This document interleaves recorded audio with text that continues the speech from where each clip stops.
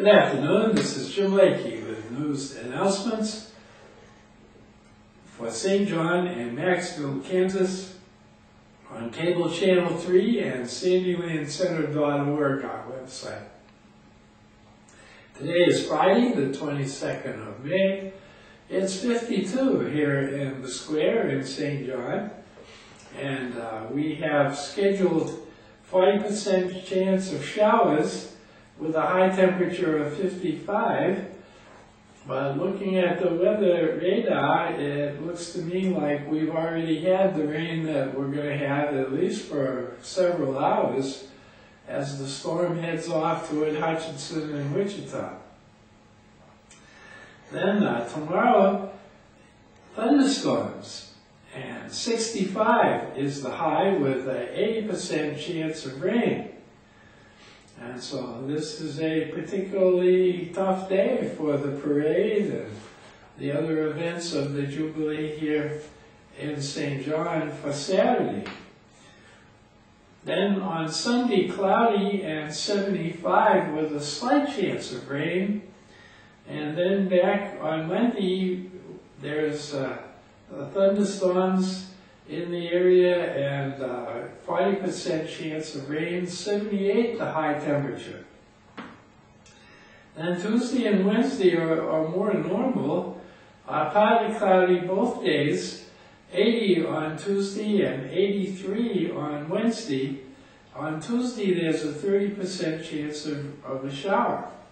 So it looks like we probably had the rain, at least for today, until later.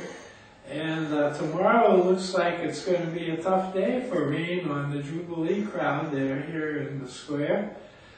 And then Monday, a little bit of a chance for more rain, which I hope is not in the morning, but that's when it's predicted. Anyway, so we go on, and we have lots of birthdays. We have today, happy birthday to Nita Keenan and Gladys Garcia. And on Saturday, a special birthday to Jim Hood of the Science Technatorium fame. He's going to be 93 tomorrow, Saturday. And it's not anybody who on their 93rd birthday has a parade. And they're having the Jubilee parade, and so I hope they honor Jim with the parade. Happy birthday, Jim Hood. Well, there are a lot of things that are going to be closed, and the St. John National Bank and the American State Bank will be closed Saturday and Monday. They'll be open normal hours today. So if you need banking before Tuesday, you better go this afternoon. And the Shepherd Center is closed from Friday noon until Tuesday in the morning. And so we'll have no news on Monday.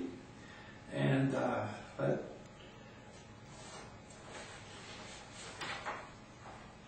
I'm sure there are other things that will be closed as well. Well, looking at some of the events on the Jubilee coming up tonight, they start at 5 to 7, and Hood's Technatorium is scheduled to be open, and I wonder if that's where Jim Hood is right now. And but from 6:15 to 7:30 is the barbecue supper in the park, and they say bring a chair or a blanket, and I hope it's not raining so they can have that. That's always a fun thing, and you get to meet a lot of friends and people that have come home. Well, also skipping down, there's at 6 to 12 o'clock midnight there's the carnival, which will be in town. And that's another event that might have trouble if it rains. The Jubilee has runs and walks, and you can register at 7 o'clock to run in those races. And that can be for tomorrow. Let's see, there's a skydiver tomorrow, and you can go and have somebody jump with you and hang on, and you can have the experience of skydiving. Quite frankly, I think I would rather fly the plane than jump out of it, but that's up to everybody. Then a big thing on the Jubilees are the free breakfast at the IOF Lodge here at the Shell Center in town, and that's from 7 in the morning until 10, and that's always fun to go to that. And usually they have either the cheerleaders or some group of young ladies raising money as tips for the breakfast, so it's a good place to contribute to a good cause. Then the races that the Recreation Commission has is from 8 o'clock till 10, and we'll just skip on down. There's an information booth where you can get a free drawing ticket, and also buy a Jubilee button or two for the special drawing, and that's open from 9 until 4:30. The carnival is from 10 until 5. The parade is at 1:30. And there's the prize drawings is the other main event, and that starts at 10 minutes after 4. So there's plenty of things to do at the Jubilee.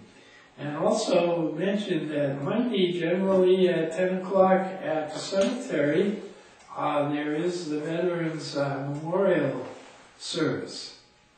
Well, looking ahead at the Rec Commission, last trip of the month is going to the Kansas Star Casino on the 28th, which is a Thursday, the last day of the month. And they leave at 8 in the morning, and they're back at 4, and all trips are subject to the weather. And then finally we have our important menus for the fellowship meals of the senior citizens. And over at the VIP Center in Maxville, they're having barbecued beef today. They're closed on Monday. They're having Sloppy Joes on Tuesday and sweet and sour chicken on Wednesday. While here, the Sunflowers at their fellowship meal are having beef stew today. And if they're open, it would be paprika chicken and potato salad on Monday, goulash on Tuesday, and quiche on Wednesday.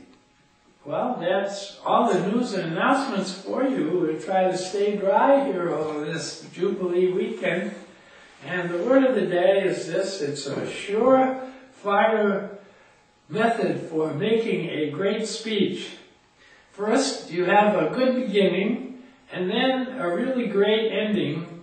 And the key thing is to keep them as close together as possible. This is Jim Blakey, hoping you have a dry weekend.